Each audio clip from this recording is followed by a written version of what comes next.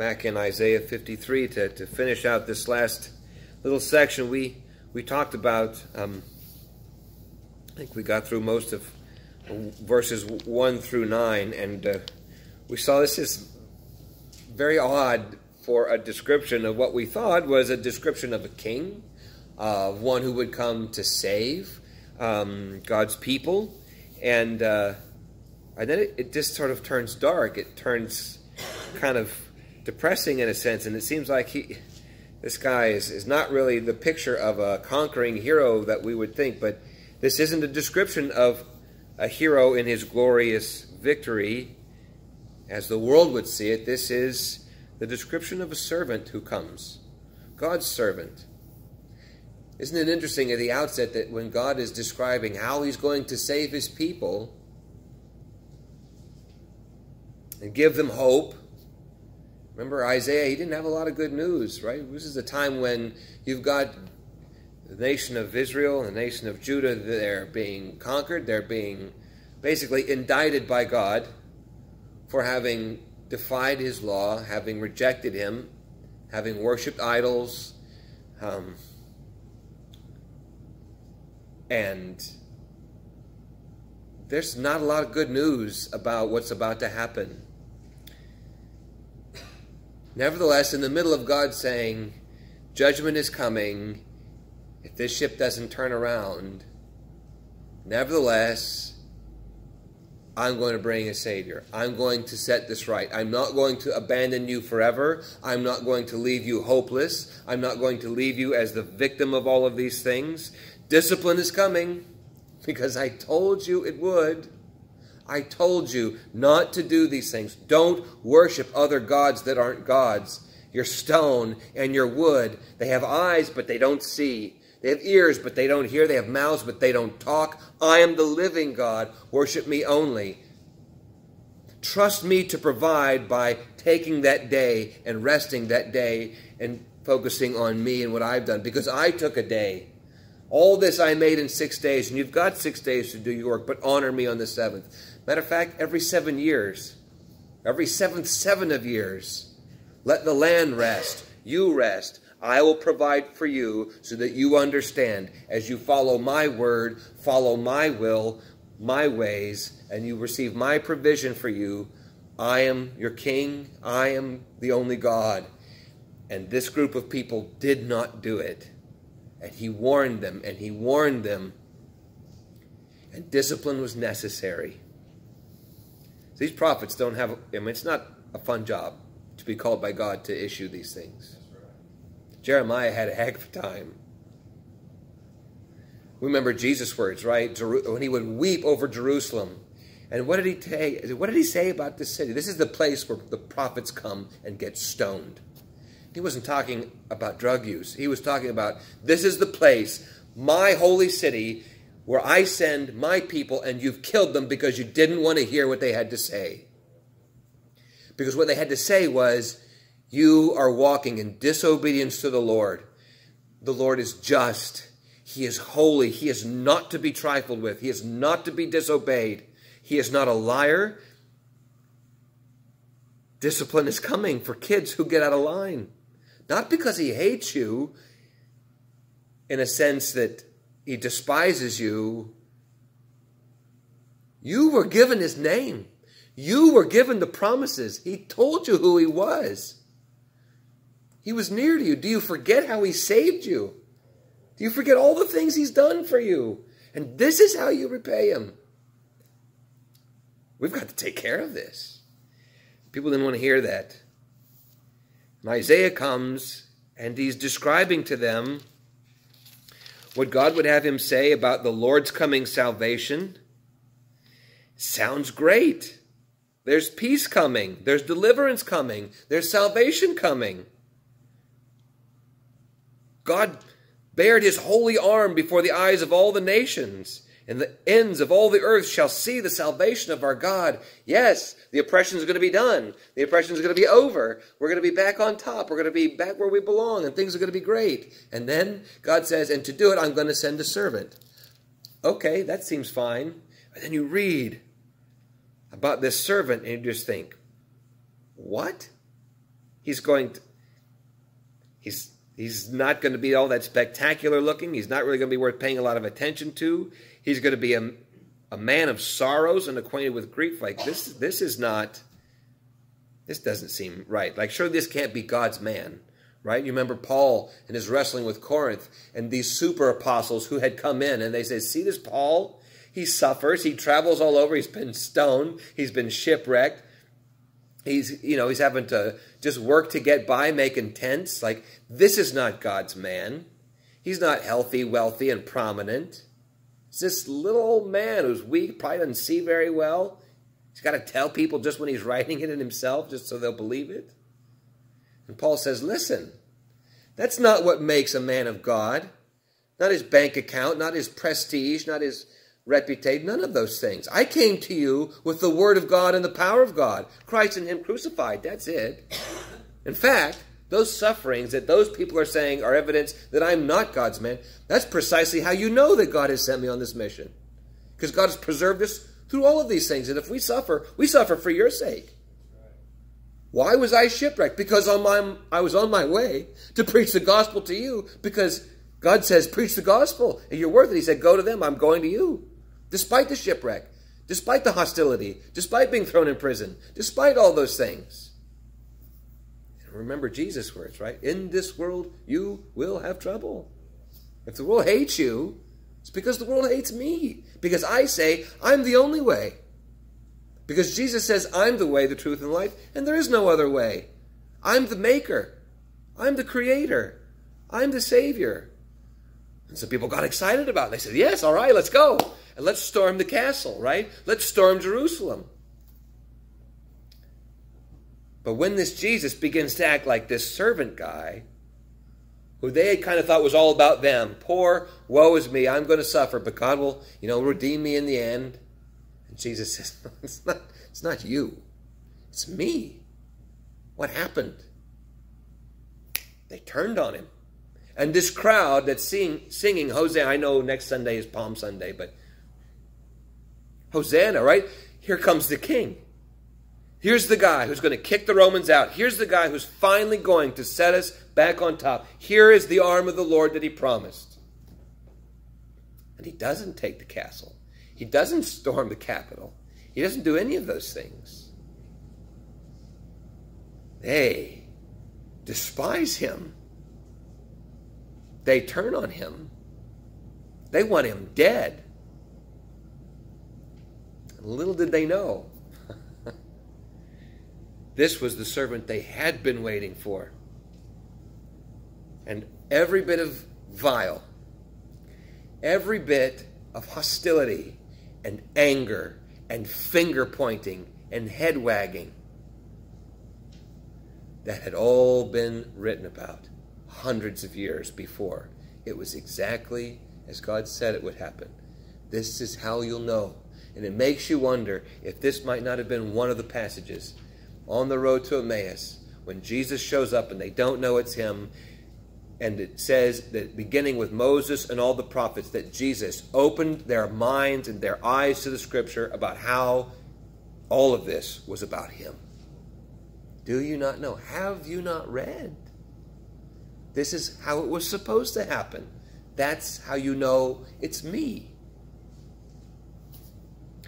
Before we read this passage, let's ask that God would open our eyes, open our hearts and minds to understand God coming to us, to his people, and saying, this is my son. This is my way of salvation. This is me coming to you. Father, we with our human ways of thinking and understanding, we just don't always make very good sense of things. Matter of fact, God, we make a mess of things more often than not. And we need you to help us understand and help us to see Jesus. Help us to see Jesus. Help us to see your salvation. Help us to see ourselves and our sin and need of him and the great gracious salvation that is found through Christ and none other. Father, only you can do this. Only you can make dead hearts in dead bodies come to life through new hearts by the power of your Holy Spirit, Father. Only you can grow us and conform us more and more into the image of your Son, because you are the potter and we are the clay. Father, would you have your will and way with us now, that you would be glorified in all things. For Christ's sake, we pray. Amen. I'm going to start here back in Isaiah 53. Who has believed what he's heard from us? And to whom has the arm of the Lord been revealed? For he grew up before him like a young plant, and like a root out of dry ground. He had no form or majesty that we should look at him, and no beauty that we should desire him. He was despised and rejected by men, a man of sorrows and acquainted with grief. As one from whom men hide their faces, he was despised, and we esteemed him not. Surely he has borne our griefs and carried our sorrows. Yet we esteemed him stricken, smitten by God, and afflicted. But he was pierced for our transgressions. He was crushed for our iniquities. Upon him was the chastisement that brought us peace, and with his wounds we are healed. All we like sheep have gone astray. We've turned, everyone, to his own way, and the Lord has laid on him the iniquity of us all. He was oppressed, and he was afflicted, yet he opened not his mouth. Like a lamb that is led to the slaughter, like a sheep that is before its shearers is silent, so he opened not his mouth. By oppression and judgment he was taken away. And as for his generation, who considered that he was cut off out of the land of the living, stricken for the transgression of my people? And they made his grave with the wicked, and with a rich man in his death, although he had done no violence, and there was no deceit in his mouth. Yet it was the will of the Lord to crush him, and he has put him to grief. When his soul makes an offering for guilt, he shall see his offspring. He shall prolong his days. The will of the Lord shall prosper in his hand. Out of the anguish of his soul he shall see and be satisfied.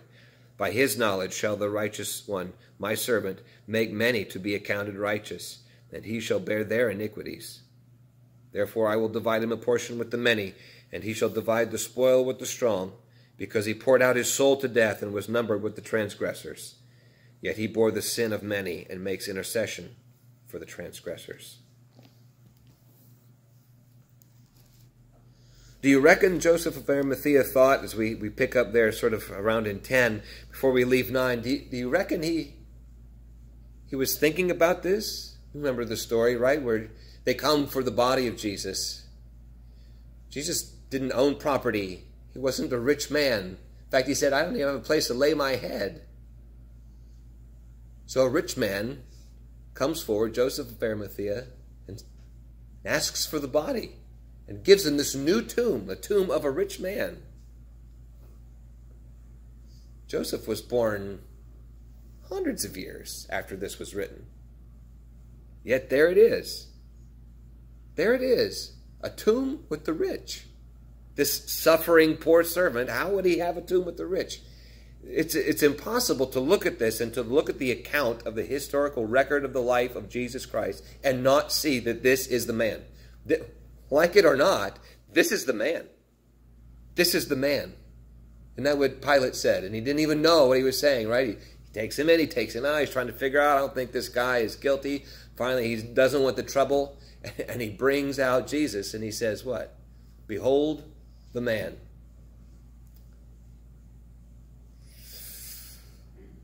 This is him. We pick up here in verse 10 and we find out that all of this, all this suffering, all this anguish, this oppression and judgment, this wrongly being accused for the sake of others, that we all like sheep who've gone astray, and all that iniquity is laid on the back of this man who didn't do anything wrong. There was no violence in his mouth. He wasn't a sinner. Yet he was punished for all of these sinners. And we find out in verse 10 that it was the will of the Lord. It was the will of the Lord to crush him.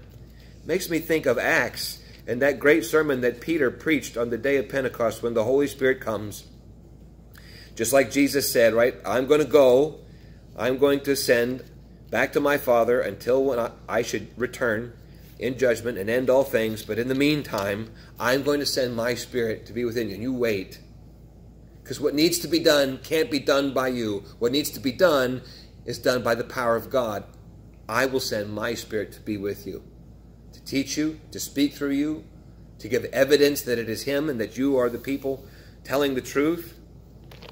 And so this happens. It's a pretty wild event. Suddenly these people in Jerusalem hear these guys up there, these Galileans and whatnot, speaking languages from all over the world that there's no way they could have known. Right? It wasn't babbling. It wasn't gobbledygook. That's not the tongues. There were people from all over the world who had come back to Jerusalem to celebrate, and that you hear them surprised because they see these guys who are not where they came from, but they're speaking their language. I can understand them.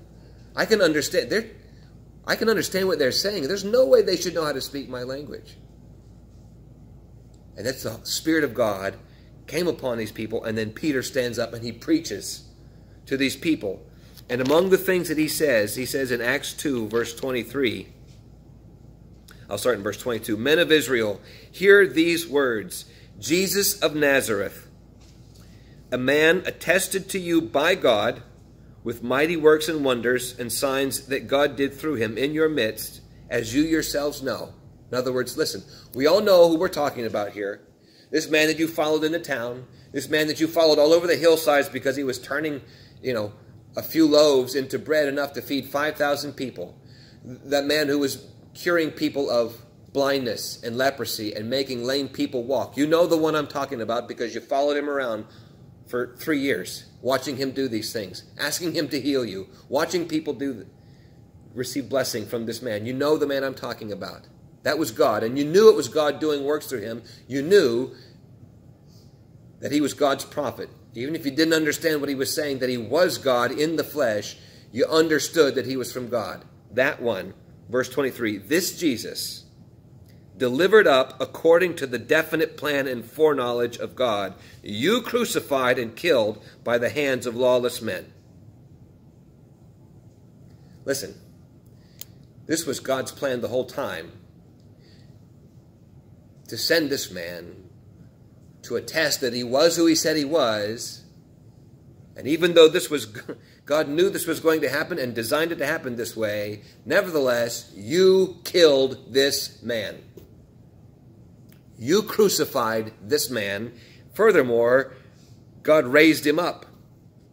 And he goes on to tell about how, listen, this is what the Lord was saying when he said you wouldn't let your Holy One see decay. We know where David's buried. It wasn't David. David wrote that, but David wasn't talking about himself. It's Jesus. His tomb is empty. This is the man. This is the one for whom we waited, and you killed him. Why? Because this was God's plan. One of the great confirmations we have, we understand, and we need to understand as well, one of the reasons why the world hates Christianity, its hatred of Jesus Christ, is because without any shadow of a doubt, Jesus made the exclusive claim to be God and to be the only way to God. He did not leave the door open for other ways. He did not leave the door open for other gods, other religions. He said, I am the only way you will make it back into a loving, blessed relationship with your Creator. And that is not palatable to sinners. It is not palatable to the world who wants some skin in the game, who wants to be able to say at the end of the day, I did all the right things, I said all the right words, I burned all the right incense, or I prayed to the right idols, or I did all the right works I'm supposed to do, and I gave the right money, or I made the right trip to Mecca, or I walked up these stairs, or I visited this shrine or that. Those pursuits give us the ability to say, I've somehow done this thing, I've saved myself. Or I've made it better for me in the future, or whatever the belief system is. There's something man has to do and that man can do to save himself. It's nice if God helps. Or this Roman culture who was like, okay, you could bring your gods. They would go out and they would conquer people all over the world and they'd bring them back. And they were content to go, okay, listen, you can keep your God, just add ours to it. You know, you can have that God, but you can also have ours. What's good for you is good for you. What's good for me is good for me. Doesn't that sound familiar? You have your truth and I have mine. Don't hassle me with this urgency about how, unless I believe what you do, I'm not going to be saved. Your truth is good for you. I'm happy that's good. That works for you. That's fine. Leave me to believe what I believe. But Jesus doesn't do that. He doesn't leave anybody to believe what they want to. He tells them the truth. I'm the only way, the truth, and the life, and no one comes to the Father except through me. I'm it.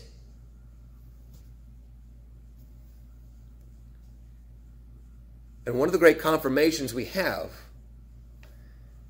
that is true, other than that Jesus said it was true, we find in a garden where you have this one Savior for all mankind, going with his closest disciples, who had been kind of bickering and they didn't really get it. One's already left. Jesus knows where he's going and that he's coming back. And they go to this garden where they had been before. That's how Judas knew where to find them, the Bible says. Judas knew. They'd been there before. He knew where this garden was. And he tells most of them to stay at the gate. He asks James and John and Peter to come with him. And the Bible says he begins to be sorrowful. And he says, okay, now you wait here and just pray. It says he goes on. And twice, the Bible records, that Jesus prays to God and says, if there's any other way, if it is possible to let this cup, what I'm about to go through, what I'm about to endure, if it is possible, let it pass. And what was God's answer? There is no other way. Sin must be paid for. The iniquity of my people must be atoned for. There is no other way. I am a holy God, and I cannot wink at sin. I'm not going to just forget about it. It must be punished because it is rebellion against a righteous, holy creator of all things. It must be punished, or I'm no longer just. I'm no longer good. I'm no longer rightfully sovereign and holy because I let this rebellion go on. It must be done. And the Lord Jesus himself says, if there's another way, let's investigate that option. And then he says, nevertheless, not my will, but yours. It was the will of the Lord to crush him. Crush him. Crush him. That is the extent of the rightful wrath of a holy God on sin. Sin is not just a oops. Worshipping other things than God. Defying God's wisdom, God's will, God's law. It's not a small thing. If you have an infinitely righteous God, the slightest rebellion against that is an infinitely wicked thing and requires an infinitely wrathful response. It was the will of the Lord to not just make him pay, not just slap him on the wrist or tell him bad boy, not even just kill him, to crush him. He has put him to grief.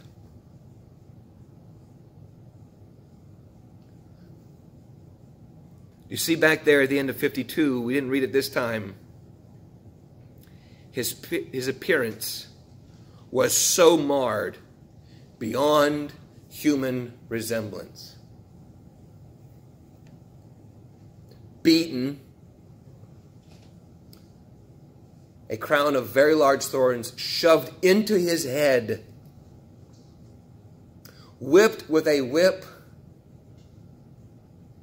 of leather straps, holding metal and bone and glass in the end, flaying the skin off of his back.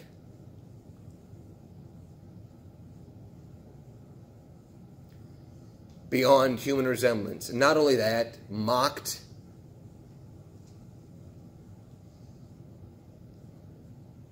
put on display, humiliated. His closest followers ran away. The one who said, I'll never leave, I'll never turn, I'm with you to the end, said, I don't know this man. I don't know him.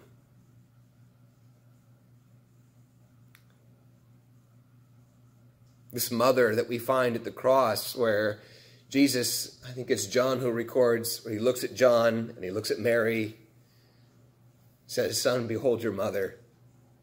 Mother, your son. I'm out. You have to care for her. If this wasn't one of the things that Mary pondered in her heart when she was told, you will have a son. You will name him Jesus because he will save his people from their sins, and your heart will be run through with many sorrows. If she's not sitting at the foot of that cross, she's not trying to climb up there, she's not trying to get him down, she's sitting there knowing this has to happen, but probably not fully understanding why. It was the will of the Lord to crush him, that his soul makes an offering for guilt, a guilt that wasn't even his. And then, after we had those verses about how he was cut off, we find that he shall see his offspring, and his days will be prolonged. What? The will of the Lord will prosper in his hand. This has taken a turn. This has taken a quick turn. In the middle of his being crushed, in the middle of his grief, in the middle of his being cut off, and is making an offering for guilt that wasn't his. Few things hurt worse than being held responsible or guilty for things that you're not guilty of. Isn't that when our sense of justice just rises up in the middle of us? To know it and not be able to do anything about it is more than we can sometimes handle. For sure, more than we handle well. But you remember what Jesus told Peter. Don't you think that if in this moment I asked my Father to deliver me, that he wouldn't send 12 legions of angels to pop onto the scene and do away with all this? No one takes my life. I lay it down. And if I lay it down, I'll take it up again. Because it's mine. I am the resurrection and the life. I'm the way, the truth, and the life. I am doing what I was here to do. And in the middle of this darkest moment, the will of the Lord is going to prosper in his hands. He will see his offspring. His days will be prolonged. Out of the anguish of his soul, he shall see and be satisfied. You know what that tells me? Jesus didn't suffer for nothing. All of those for whom he died, he will save. Period. He will be, there is no chance at all that any of his sacrifice goes unredeemed. That it goes to waste.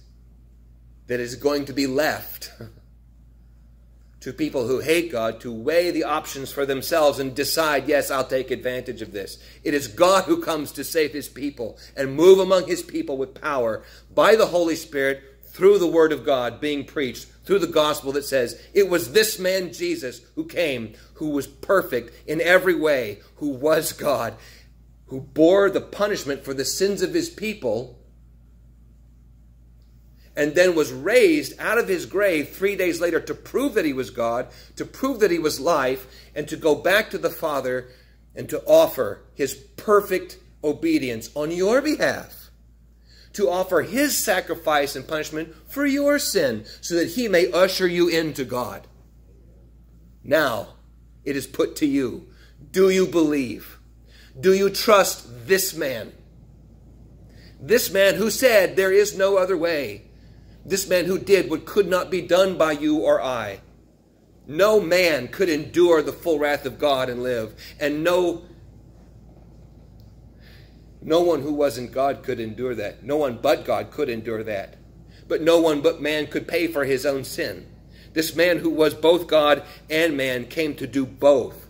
To reconcile you back to your Maker. And if you would be saved, then your faith must be in him and him only.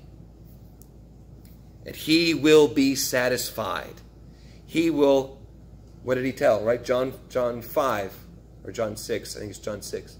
All those whom the Father gave me will come, and I will lose not one of them.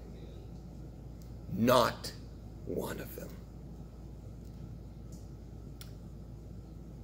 And he will make many. Notice it doesn't say able to be righteous. Notice it doesn't say he will make many aware of what righteousness looks like and tell them how to do it, or just be a really good example. He will make many to be accounted righteous.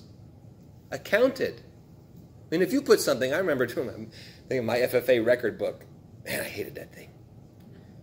I don't think I could ever be an accountant. I really could. But like, there were a lot of times where I spent a lot of time asking my advisor, like, which column am I supposed to put this in? Which color is it the pink pages? Is it the green pages? Are they still different colors, Amy? Oh man, I was terrible at that. How do I know where to account for this? Like, here's this money or this number. I have to put it somewhere. I have to put it in the right place so that it's accounted for correctly. What is God looking for on the ledger? He's handing out his eternal blessing. He's looking for 100% perfect obedience and righteousness.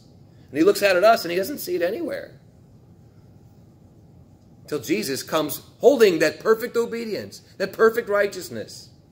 I did everything that was supposed to be done by your image bearers. I took on flesh and I did it all. And when you write this down, I want you to write it next to the names that you wrote before the foundation of the world. It's theirs. And that sin in those other columns, and the payment that was needed for that, I took care of that also. So that when you get, and at the risk of being redundant in the weeks to come, because I had intended to go to the 22nd Psalm, I would encourage you to read that this week. But just in closing, I think it fits here. We see how he's going to do all of these things. 22nd Psalm is heartbreaking. There's probably no more anguish expressed in any literature anywhere. It begins with a man who's deserted by God, who feels like God has left him. This God who promised that he never would, yet this man feels. This man who wrote in other places, you're always with me. This man who's going to write in the next chapter, you're with me in the valley of the shadow of death. Right now, this man is saying, that's not true. I don't know where you are, but you're not here. You've left me. You've forsaken me. Look at these people. They're pointing at me. They're wagging their heads. They're dividing up my clothes. Yet, you're holy. I will tell of your name. I will praise the Lord. You get down all the way to the very end. All the prosperous of the earth, right? Everybody's going to bow before this God. Posterity shall serve him. To coming generations, a people yet unborn. That's us, by the way. That's us. What is the very last, 5 words of the 22nd Psalm? He has done it. You could translate that differently, with no violence done it, the same way John wrote it in John 19:30. When Jesus does all of these things, and he gets to the end, and he says, after having quoted already the 22nd Psalm, after watching the 22nd Psalm display itself in his life, his bones being counted, people wagging their fingers at him, people accusing him, people saying he trusted in God, let God save him now. People dividing his clothes. This was him. He lived all of this. And at the end, what does Jesus say? It is finished. Do you know what he said? I have done it. David did not know. I don't believe that he understood. I don't believe that it was David thinking he was talking about himself, though we sometimes exaggerate what we feel when we're going through those things. Lord knows some of us in this room understand what it means to feel forsaken and wrongly accused, and that God has just left town. But it wasn't this bad. And David says, we'll get to this point and he'll say he's done it. And what does Jesus say? I have done it. I have done it. It's done. That Jesus is the one whom we worship, and rightly so. The one in whom we trust, forsaking all others, being joined to this one who's sometimes referred to us as our groom, and we his bride, forsaking all others. Will you commit to this one till death bring us together? Dying to self, living for Christ. This Jesus is the Savior. Is it him in whom you trust? Who walks with you even when you don't feel like he's there? He is there. And when you wonder how in the world it could possibly get taken care of, whatever it is, remember a Jesus who said, after he was crushed by his own Father's plan, by his own will, I've done it. It's finished. Amen.